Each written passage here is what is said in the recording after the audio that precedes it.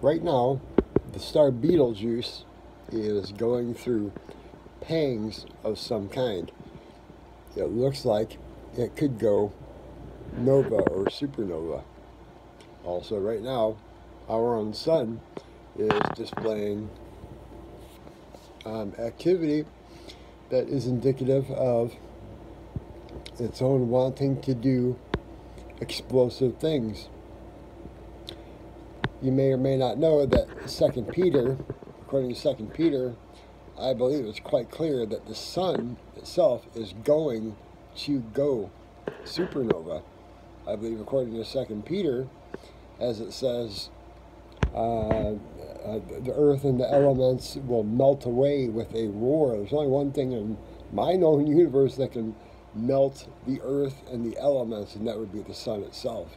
I have every reason to believe that the Bible predicts that the sun's going to go supernova, and probably within human lifetimes, not bazillions of years like academia wants to tell you. Also, the fact that there are no stars being born. There are no new stars. That is an academic fallacy. They'll show you pictures of, like, the Pleiades, the Seven Sisters, in a nebulae full of what they'll call baby stars, some stellar nursery. It's a crack. That is theoretical nonsense. We have overwhelming evidence that stars blow up all the time. We have no physical evidence that stars are ever being born. Why does this matter?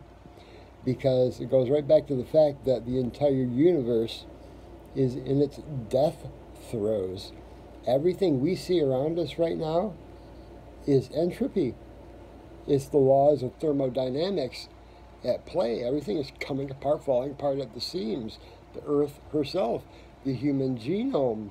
The sun is throwing her shell off. Betelgeuse is about to blow up. It really looks to me that the universe is starting to come to a cataclysmic end. My Bible says that all things are going to come to an end. A new heavens and a new earth. Things to think about. I think things are wrapping up. Ramping up to wrap up.